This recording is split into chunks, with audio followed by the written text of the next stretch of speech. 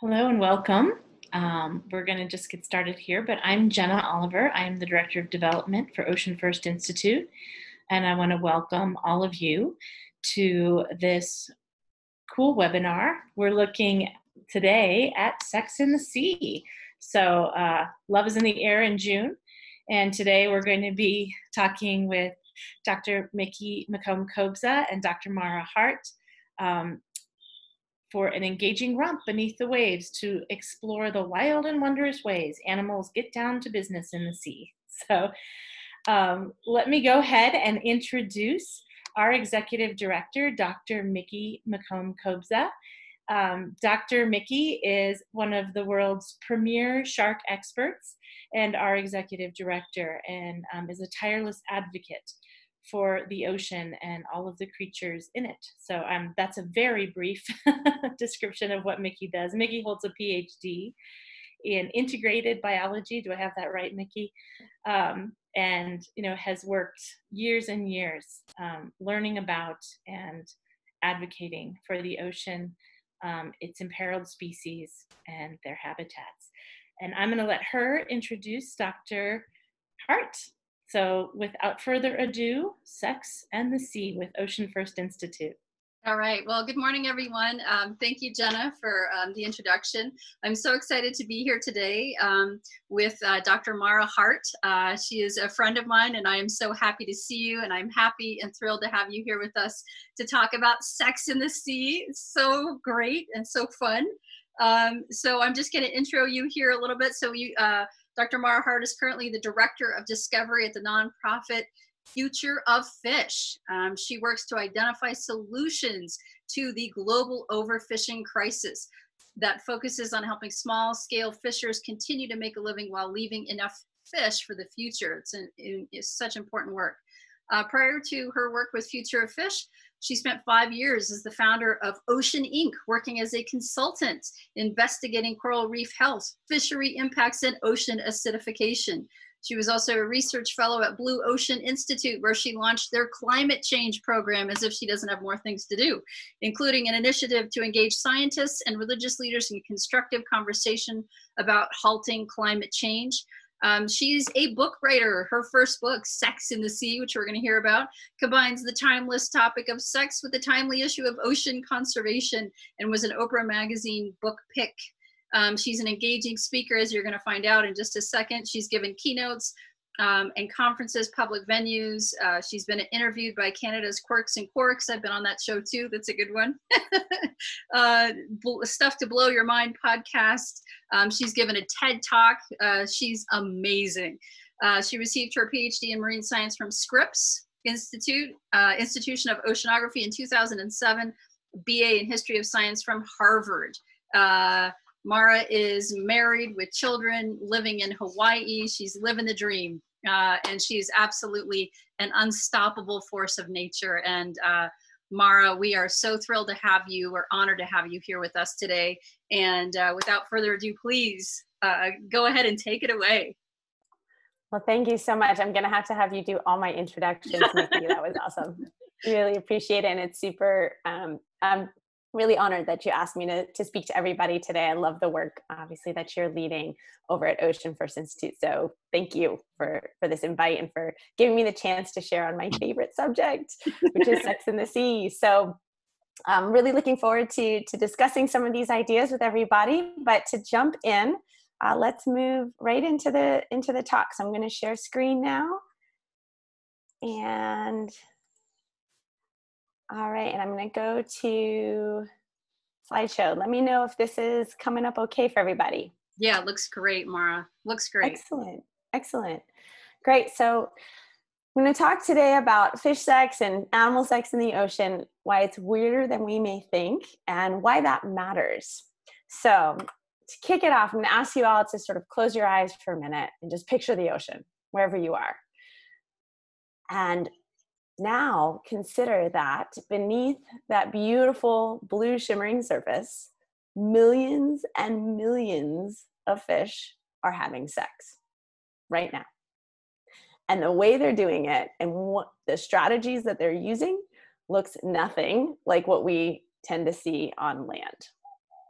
An example of that are parrotfish. So in this species, this is a Caribbean species, all the individuals are born female. Then later in life, they'll start to grow. They have discoloration. And when they get to the right size and when the right social cues kick in, she will transition into a male. And she'll look like this. So it's quite a shift, but it's not just an external color change.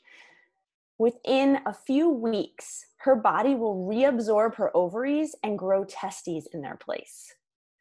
It's pretty impressive. And it's also pretty common.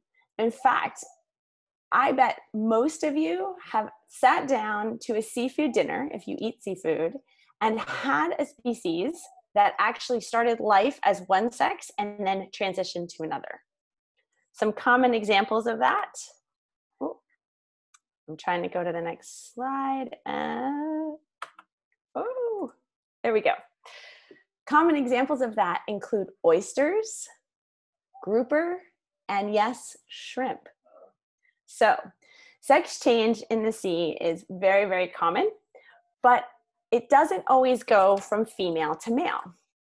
So those clownfish, those beautiful, cute little clownfish that we're all very familiar with from the movie Finding Nemo, right? They're all born male.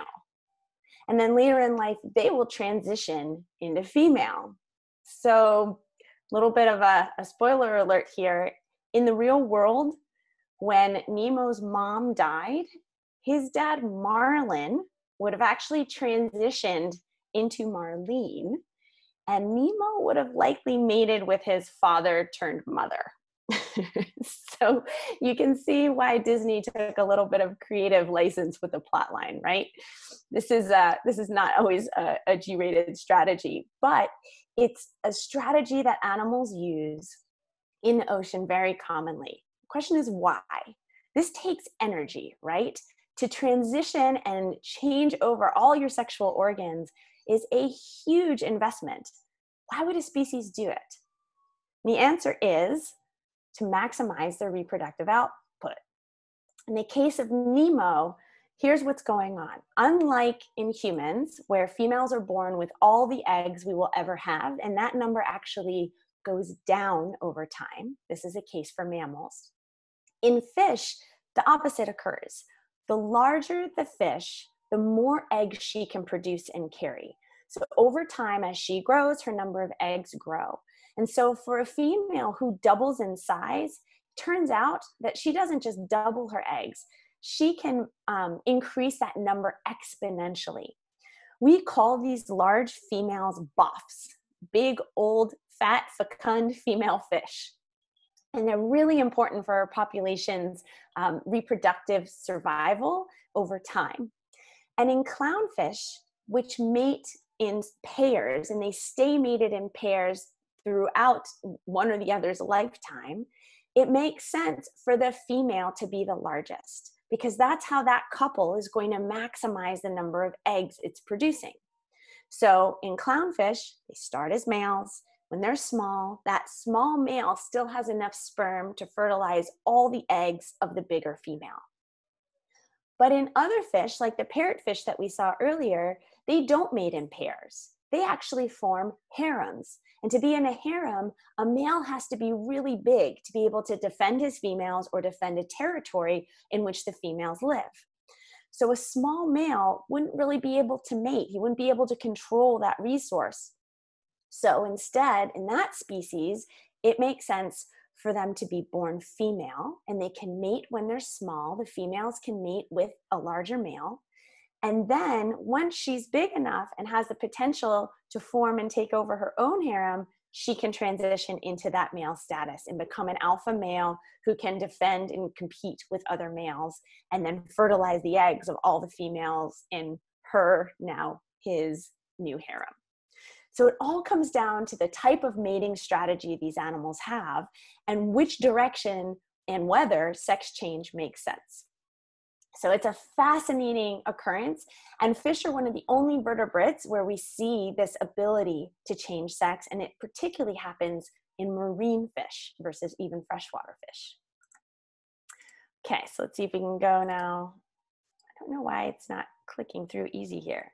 All right, so sex change in the sea is fascinating, but it's also only one of the strategies that animals use to reproduce in the ocean.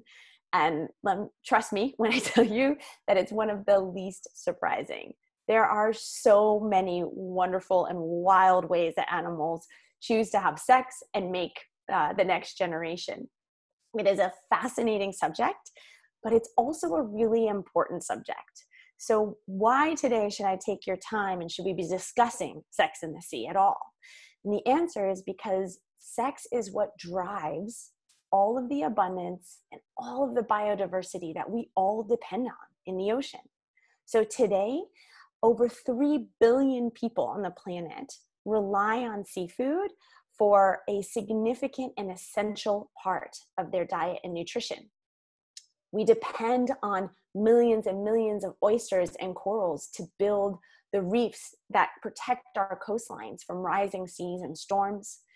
We rely on new medicinals from a huge diversity of marine life to create new drugs and compounds that help us fight things like cancer and heart disease. So we really depend on the oceans for resources that provide value to us, as well as for our own spiritual and recreational and cultural benefit. In order for us to keep benefiting from all of this abundance and diversity of the ocean, the fish and corals and shrimp of today have to be able to make the fish and corals and shrimp of tomorrow. And to do that requires lots and lots of sex.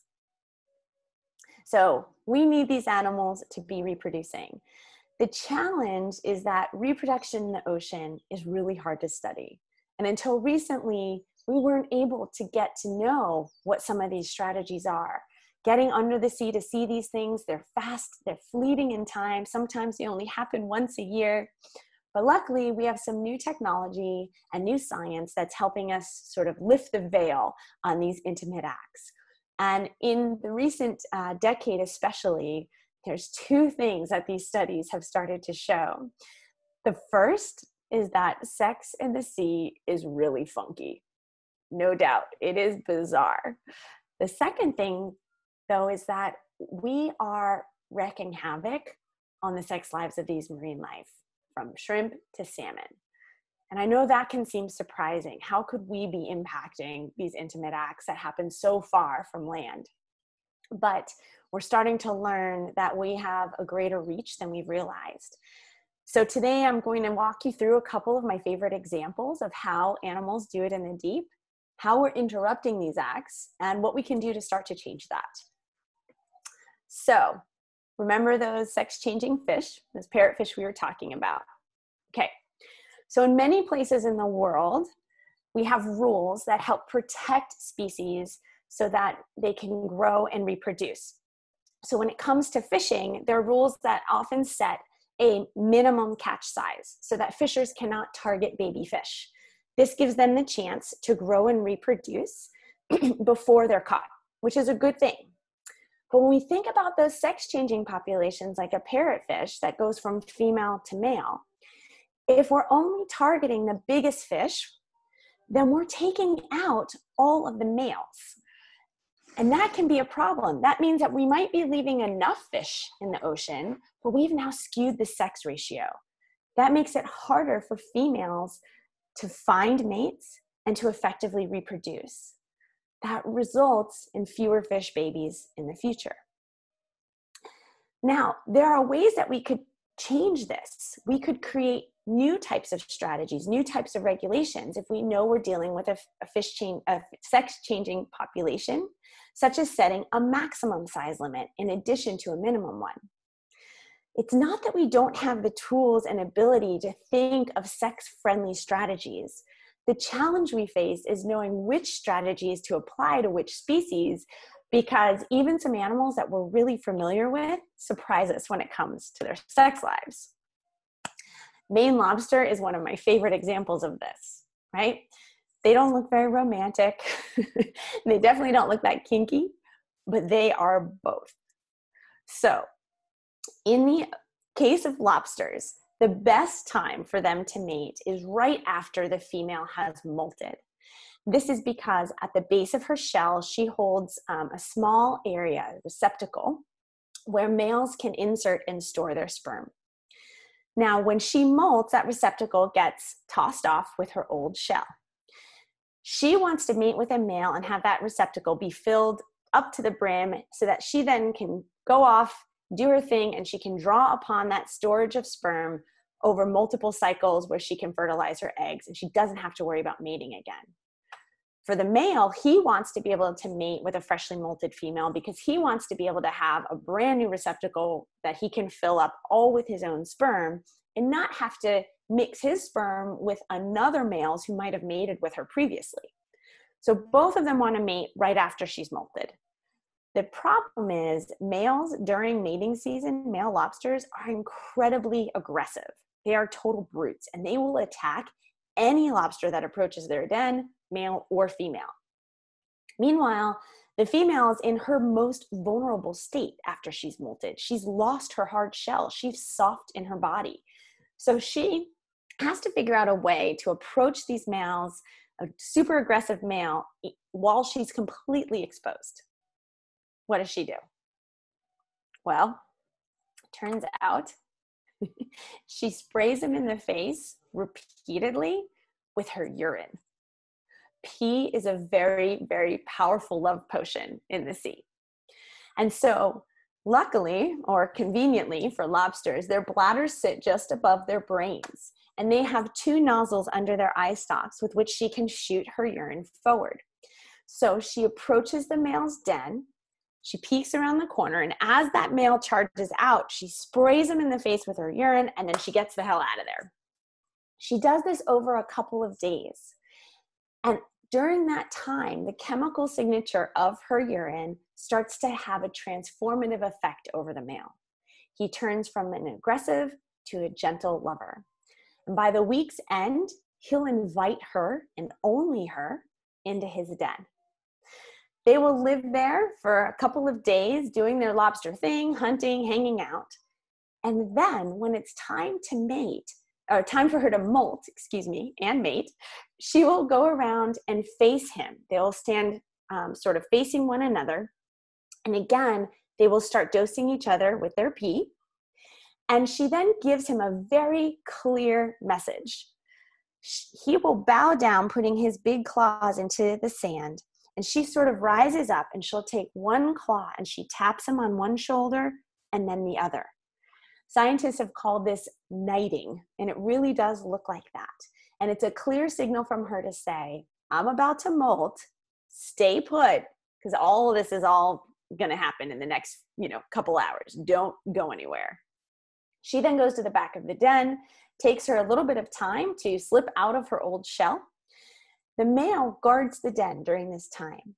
He then will walk over to her and he will sort of stroke her with his antenna and his small walking legs. And he has taste buds on the bottom of his feet. So those walking legs, he's actually sort of tasting her and stroking her very gently while she's sort of recovering from the molt. Then when she's ready, he will brace himself with his big claws in the sand and his tail. And then he uses his small walking legs to pick her up, roll her onto her back, and then pull her into him. And then belly to belly, in a standard missionary position, they will mate. After the mating, which only takes a few seconds, he then gently lays her back down on the floor, and then he will guard the entrance of the den over the next few days while her new shell forms and hardens around her. Then, once she's ready, she says, "Thanks so much," and off she goes. She'll leave the den, and they likely will never see each other again. The male then receives, probably in another day or two, the next female at his doorstep, who will start to spray him in the face with her urine again, and the whole cycle continues because lobsters are serial monogamists. So it's a very complex and beautiful ritual that allows these lobsters to mate safely with one another, and it all depends on this really critical chemical signal, which raises the question, how in the world can we be interrupting this kind of kinky affair? The answer is by changing the chemistry of seawater. So with climate change, by putting so much carbon dioxide into the atmosphere, the oceans have had to absorb more of that gas. And when carbon dioxide mixes with seawater, it creates a chemical reaction which is changing the chemistry of the ocean. It's actually making the oceans more acidic. The chemical signal in the female lobster's urine works because it can travel through seawater, and it can, and the lobsters have receptors that can receive that chemical message and interpret it. By changing the chemistry of seawater, we may be making it more difficult for that signal to travel, as well as it can damage the lobster's smell receptors. In both cases, this could make it harder for the female to have this effect over the male. And can you imagine what the impact would be if she's not able to use that love potion to seduce her mate? These are the kinds of subtle yet significant impacts we're having on the sex lives of these marine life. And it's not just climate change. Pollution and other types of inputs that we're putting into the ocean that scramble or introduce new toxins or chemicals can have the same effect. And it's hard for us to understand this, right? Because this is not how we necessarily reproduce. But it's really important that we start to recognize that these interactions among animals in the oceans are different and very diverse, so that we can start to better anticipate what our own impacts may be.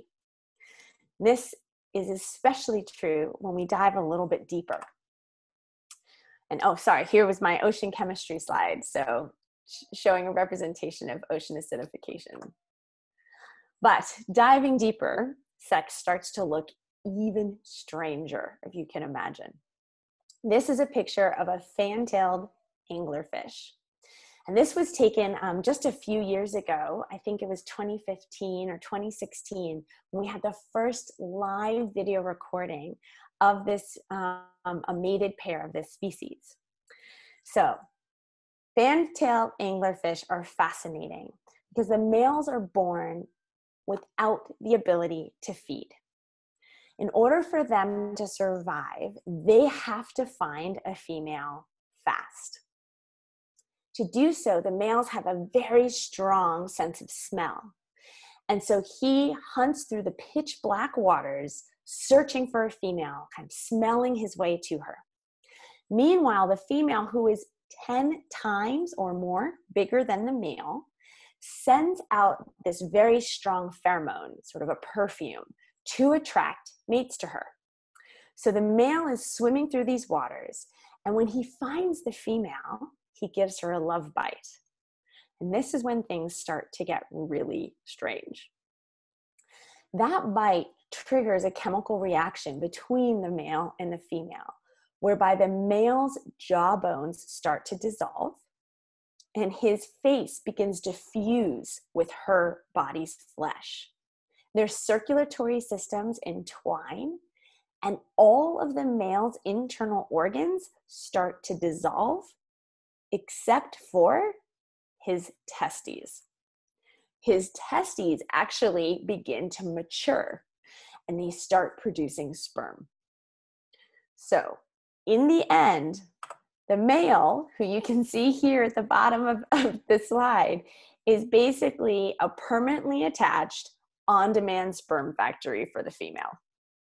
It's quite a convenient system in that now the female has a mate and the male has a mate in these big pitch black dark waters where it can be hard to find a mate, and they can use each other's eggs and sperm when needed. But this is a really strange system, right? I mean, this is not the kind of thing that we see on a farm. And in order for us to know that these things exist, we have to, in order to know our impacts, we have to know that these kind of systems can exist, so that we can better anticipate how we may be affecting the outcome of sexual reproduction in the sea, especially in the deep. Just a few years ago, in fact, we discovered a new species of octopus that lives and lays her eggs on sponges that attach to rocks at over 2 miles down in the ocean.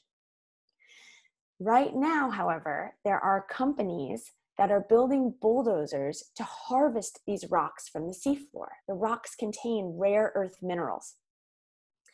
But these bulldozers can't discriminate. So they would harvest the rocks with all the sponges and all the eggs attached with it. We didn't even know this species existed. So in many cases, knowingly and unknowingly, we are affecting the ability for these animals to reproduce in the ocean. And we need to take a new stance if we are going to be able to ensure that life in the sea can continue to thrive, and selfishly, that we can continue to benefit from all of the amazing resources that the oceans give us. So this is going to demand that we approach the oceans, like any relationship, with a slightly different attitude and slightly different actions. So we need to start to not think of the oceans as just something that's out there beyond reach, right? That we can't affect. Instead, we need to recognize that we are intimately connected with the sea, no matter where we live. And that level of intimacy demands that we start to treat the oceans and consider our own actions in a new way. And there are several different things that we can do. So, as we think about our impacts on the oceans, we can think about the different ways that we do interact directly or indirectly. When it comes to seafood, we can consider how we can start to support sex-friendly seafood. So these are species that live lower on the food chain and reproduce more quickly. So things like oysters and mussels and clams, small fish like mackerel, sardines, they reproduce really, really quickly, and with the right management, they can withstand a bit of fishing pressure. We can also be asking for what we like to call storied fish. So at Future of Fish, a lot of the work we do is to help make sure that the fishers who are fishing responsibly and the fisheries that are well managed can be traced, so that as a consumer, we know that we are sourcing from a reliable and responsible fishery. That requires that we ask for information. Where did this fish come from? How was it harvested? When was it harvested? If you can't get answers to those questions, choose a different species. There are many options out there, and there are some really good guides that are now available to help us all choose our seafood more wisely, and I'm happy to provide more information during the question and answer session. Supporting local fisheries also is a great way to help support sex-friendly fisheries, because here in the US, we actually have very strong fisheries policies. So if you live in a country like the USA, Australia, Europe, where there are strong measures in place, New Zealand is another example, then you can feel good about sourcing from your local fisheries. If you don't know, reach out and start to ask. We can also rethink what we use to wash our bodies, clean our homes, and care for our lawns. All of those chemicals wash down the drains and eventually make their way out into the ocean and can disrupt the natural chemistry of the sea. So look for ways that you can reduce the water and chemical usage in your own homes. It's better for your own health as well as that of ocean life. Industry also has to take a role in this and take a precautionary approach. Protecting the sex lives and the breeding practices where we know they exist, and avoiding harm in the cases where we just don't yet know enough. And this is especially true for the deep sea. So we need industry to be far more proactive and precautionary when it comes to the types of activities that are being conducted in our world's oceans. And finally, in the places where we work, in the communities where we live, and the country in which we vote, we must act on climate change now. This means advocating for and supporting representatives who respect the use of science in decision making and are pushing forward bold action on climate change.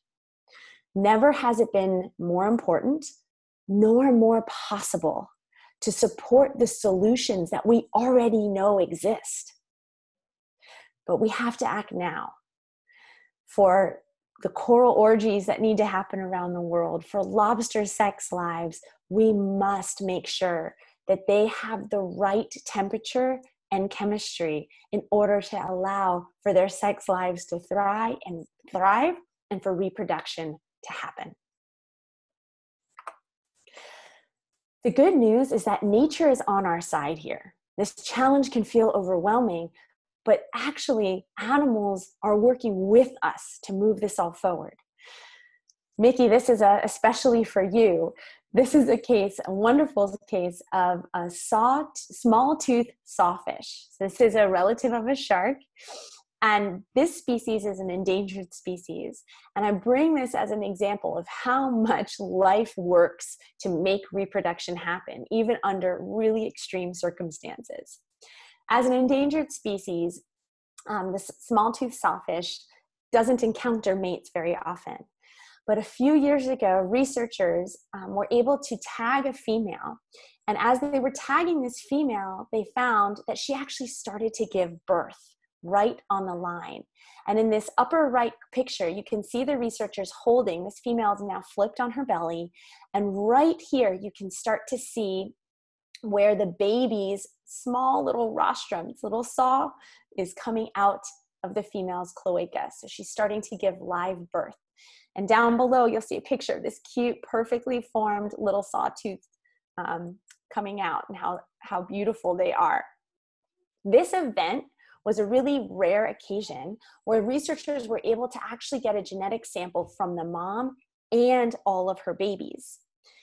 They wanted to see whether or not the female was mating with one or multiple males. So again, trying to get a sense of what the mating strategy is for this endangered species. When they ran the DNA and did the tests, turns out what they found was there was no male DNA. There was no dad. This female had reproduced all on her own through a strategy called parthenogenesis, and it's virgin birth. It's an amazing process whereby a female's egg can split and refuse with itself to form a viable offspring. Now, in the long term, this kind of reproduction cannot save a species.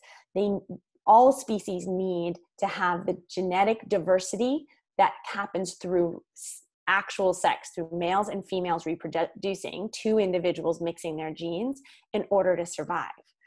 But by reproducing on her own, this female is contributing more numbers to the population, which can help buy a population some time and give us a chance to continue to put in rules and regulations that can help protect and help a species to recover. So nature wants to reproduce even under extreme circumstances, and we'll find a way to do so. So I leave you with this thought, which is, imagine if instead of working against this tremendous force in nature, we worked with it. Imagine if we just took a step back and allowed the fish and shrimp and corals and whales of today to do what they do best and get their spawn on.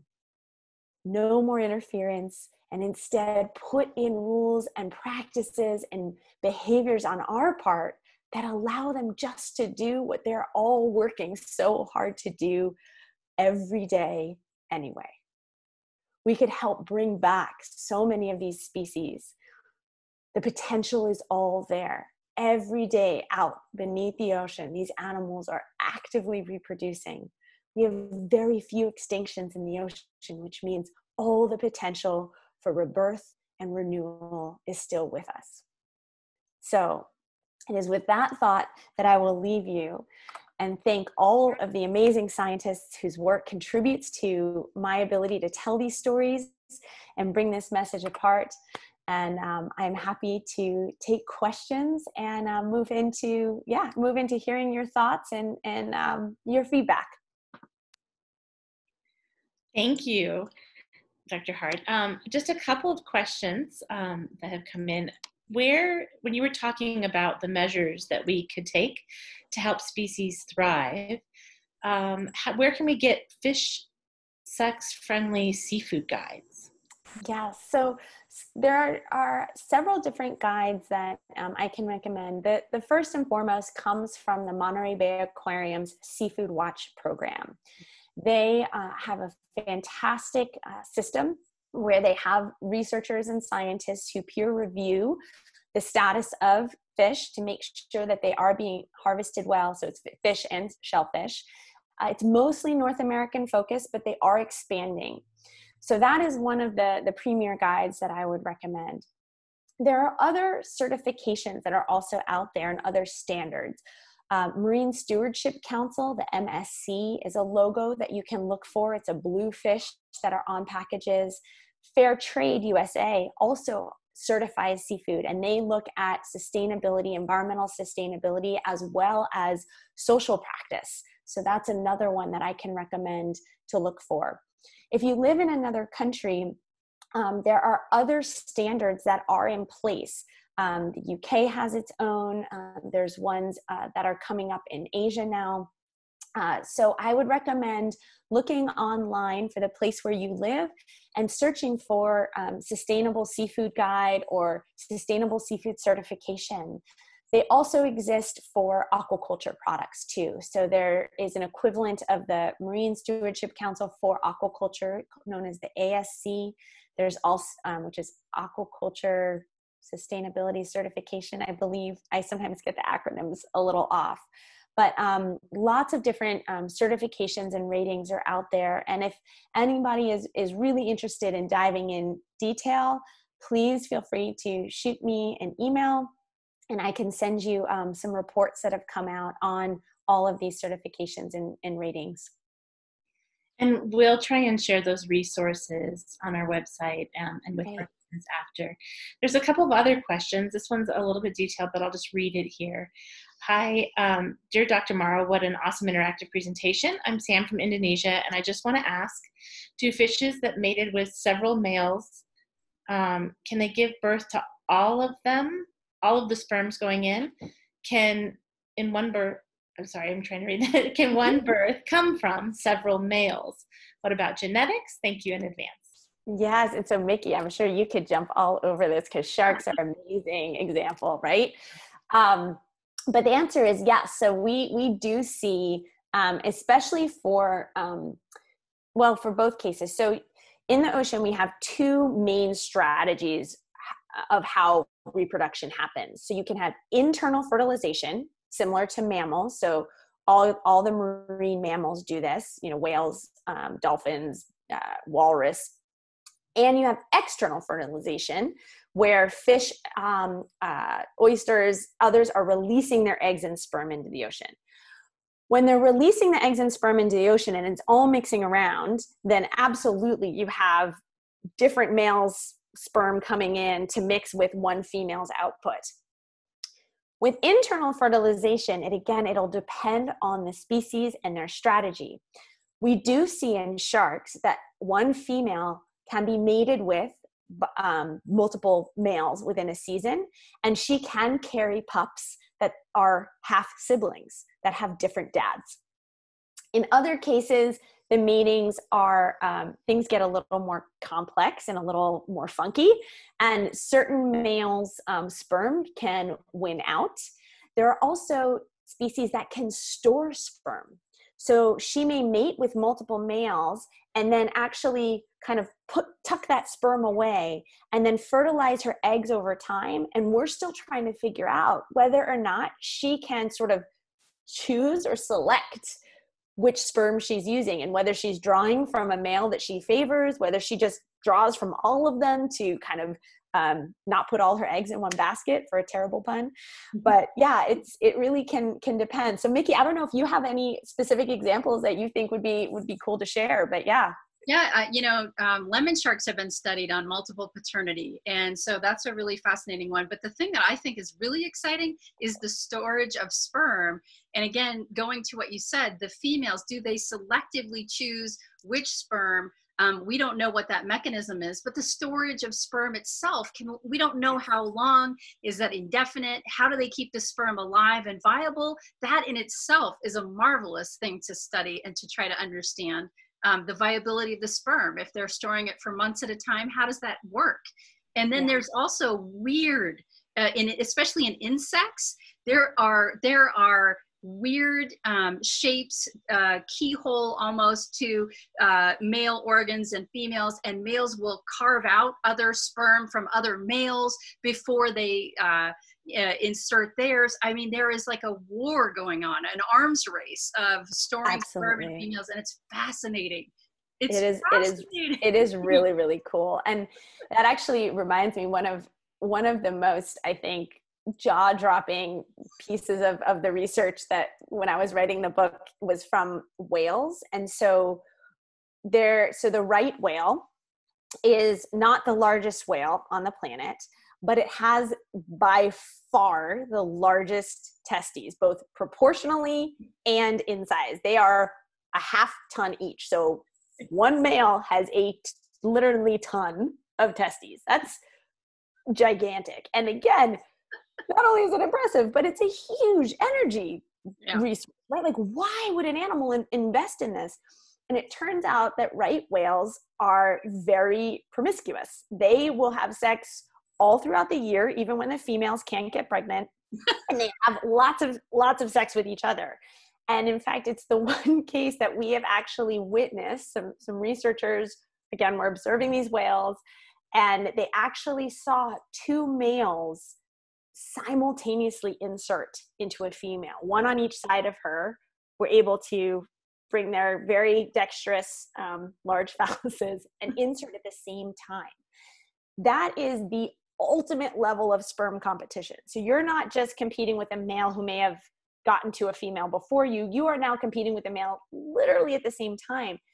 Having more volume of sperm is one way of trying to make sure that you get more of your sperm in there than somebody else.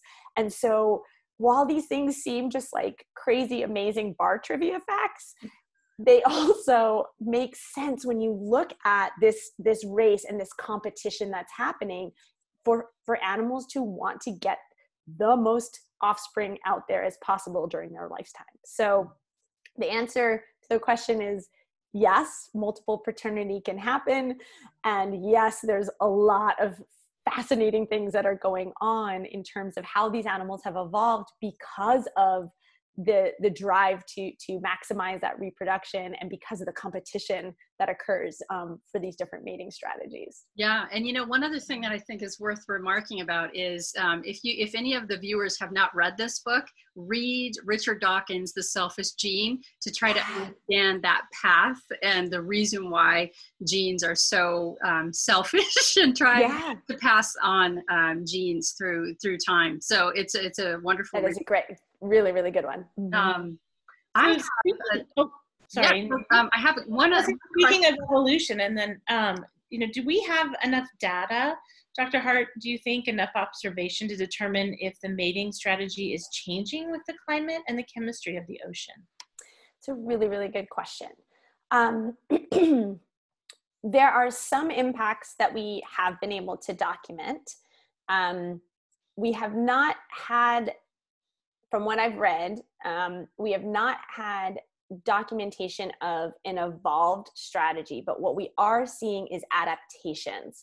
So we're seeing for species that use certain types of temperature cues to bring on reproduction, they may be going deeper or farther offshore. So their mating grounds are shifting to try to find that right temperature cue. We're seeing issues like with salmon. It's a huge challenge. Like last year, I believe it was with sockeye.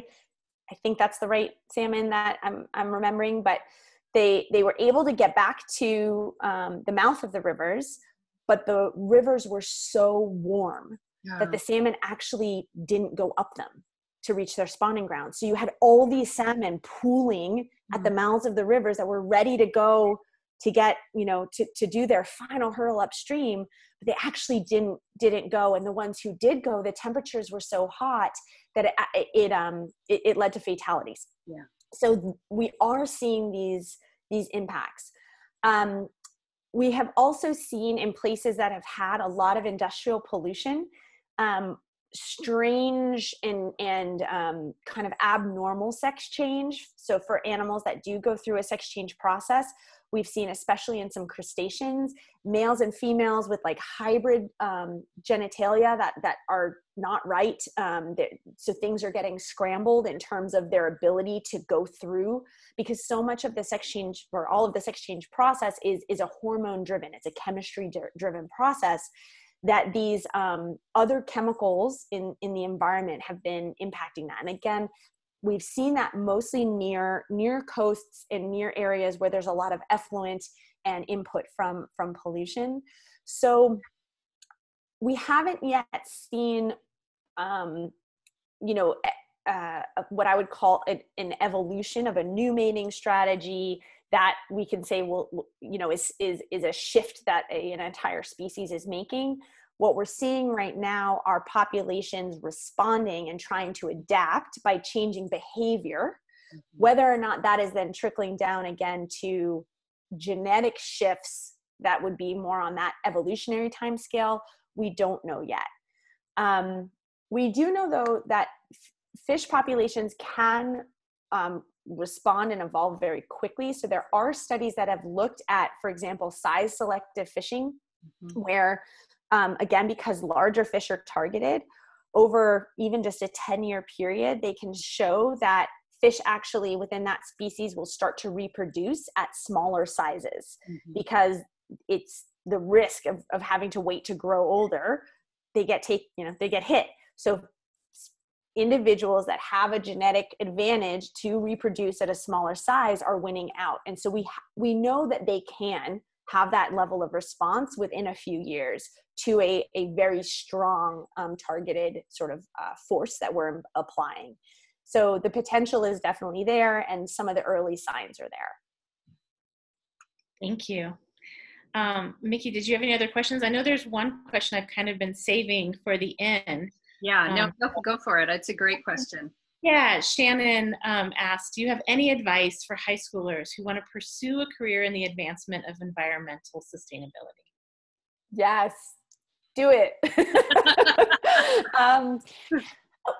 So what I would say that I think is really encouraging is that there are so many different ways that you can have a career in environmental sustainability. We need to solve these problems, to come up with a way to live on this earth in balance among our fellow species and with the physical nature that we all rely on, water cycles and oxygen cycles and all the rest. These are complex systems.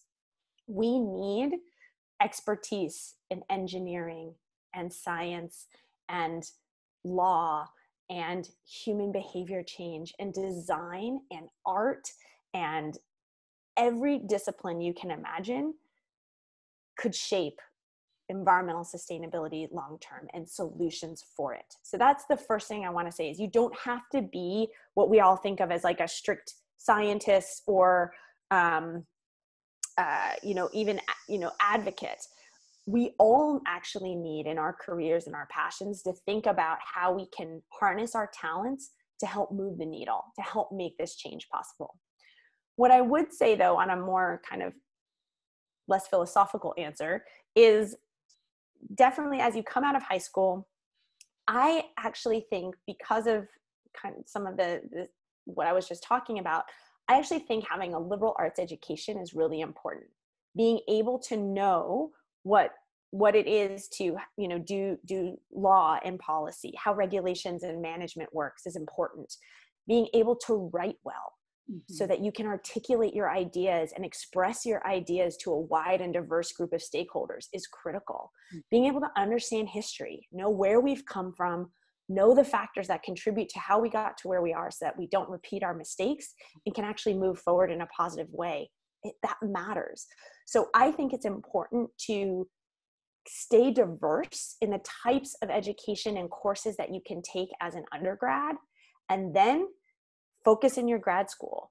If you want to continue to move through an academic path, you can do a master's or a PhD. That's where you can really focus and start to build your expertise and your content knowledge. But allow yourself the ability to have that broad foundation of how to think and how to problem solve before you narrow in. You're going to have the rest of your life to get to be the expert on whatever that focus is. So that would be my advice. And there's some wonderful programs now on, again, environmental sciences, environmental policy. They're all really rich, but I would say go wide to start and then narrow later. That is an amazing answer, and I couldn't agree more. I think that's so critical, and one thing that you do so well is you're an amazing storyteller, and I think that we people are storytelling animals, and that really helps us connect and care, and when we care is when we really act, and so I think that's great advice. And what an amazing talk. That was incredible. The questions were crazy good. And we have definitely overtaken our time. So I just want to thank you, Dr. Marah Hardt, for being with us today. This was absolutely a treat. Thank you. The pleasure was mine. I really appreciate being invited. And yes, please, folks, reach out, check out the book. It's lots more fun and wild facts in there. And then, let me know what you think. I'm always interested in. I often get folks who are like, you didn't cover this species. It does this cool thing. And I love that because I need to collect more and more for sure. That'll be your second book. Yep. Yeah. Your follow-up book. Yeah. And thank you so much for all you do, Mickey and Jenna at Oceans First. It's so, so important. And really, you're just helping move the needle on getting awareness and education out there for our amazing oceans. So I am humbly in your service. Oh, thank you so much. Well, Jenna, thank you for the intro and for taking all the questions. Thank you to all of our panelists and people that tuned in on Facebook Live. Thank you for taking time to be with us today and learning all about fish. And the lobster story blew my mind. It was absolutely amazing. They're incredible, right? Wow. Changes what you might think of for your next, lobster bake. Yeah, incredible. Well, thank you everybody for joining us today. We will have this on Facebook Live, and you can watch it again and again if you want to, because I will. It was amazing. And thank you, Dr. Hardt, for joining us again. I appreciate it. Thank you all. I will follow up and get more speakers from you. So thank you so much. Absolutely. And everybody stay healthy. Yes, thank you. Thank you, everybody. Bye-bye. Bye.